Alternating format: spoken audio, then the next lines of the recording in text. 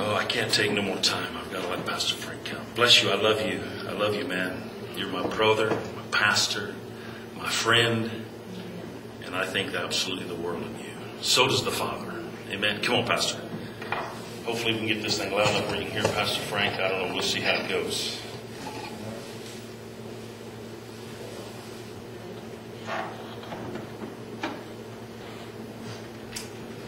Praise the Lord. Amen. Hallelujah. Thank the Lord for this wonderful time. Before I do anything, I just want to honor our pastor, Larry, all the way from India. I brought this lady to just honor him. Pastor Larry, please. I didn't hear you, Pastor. Oh, yes, sir. You brought that from India? Oh, yeah. Oh, On behalf of our church and family, oh, I just want to honor you. This will be for a Maharaja, the king, you know, we think. Oh, it's nice.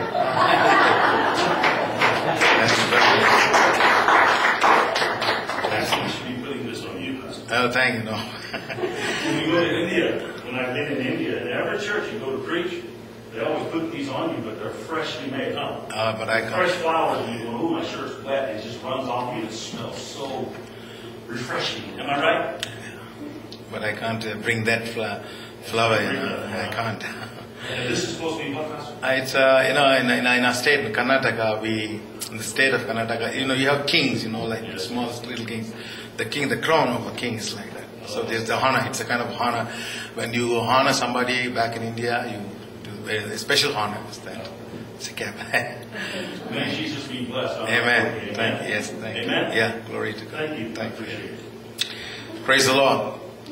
I thank and praise the Lord for the Lord enabling me to be back here to Music Mountain.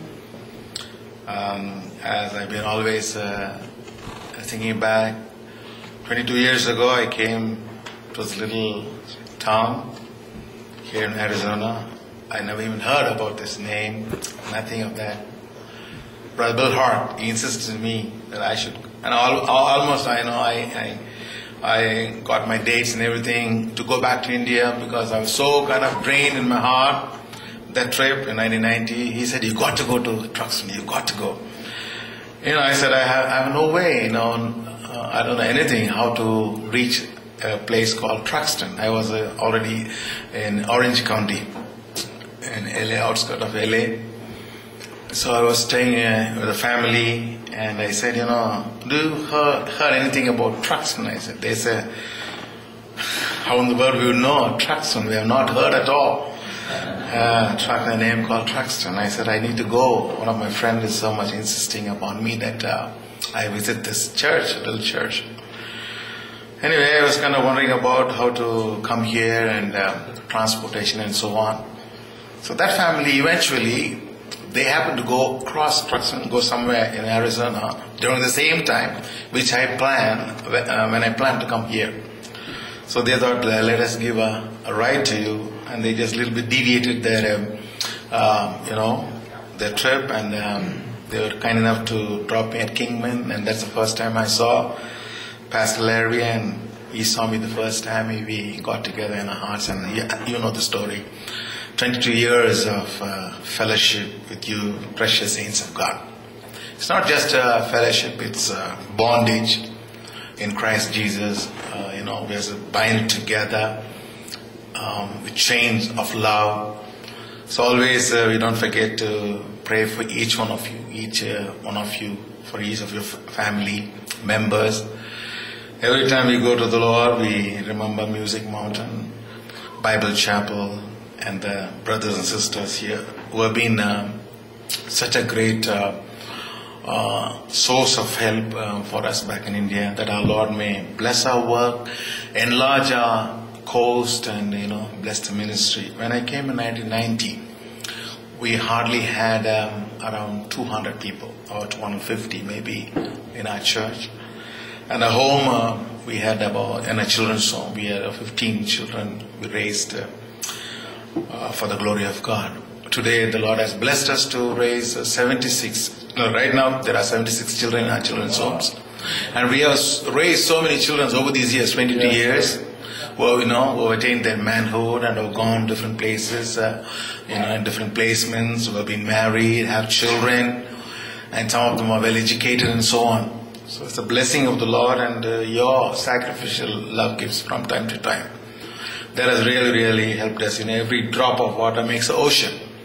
So whatever little each of you have been able to give, what the church has been able to give over the years, the Lord has enlarged our custom. Today we have more than 2,000 people in our church, Central Church. And we have 45 sister churches, satellite churches. Yes, sir.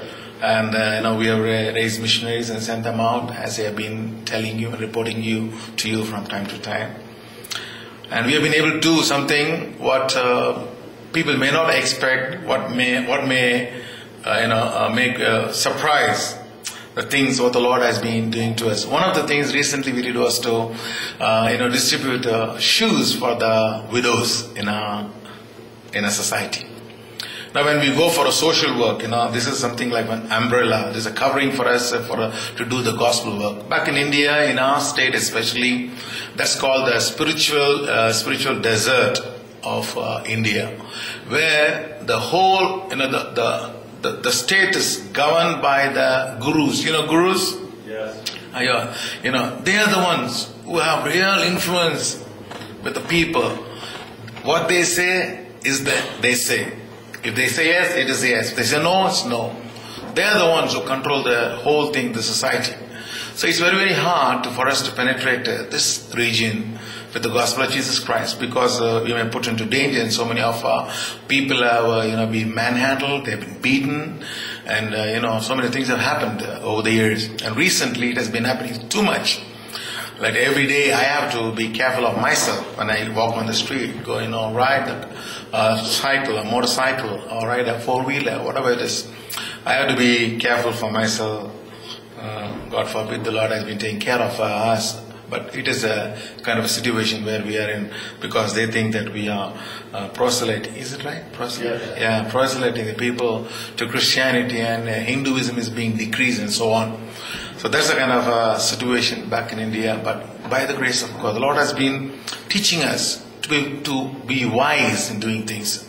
So doing this social work, like feeding the hunger, taking care of the widows, and meeting the needs of the people, like having water wells, putting water wells in the villages, where in the community where you do not have enough water. Water scarcity is always there in our region. So we try to dig, put bore wells, pump out water, and for the whole community, and let them know that we love them because of the love of Jesus Christ.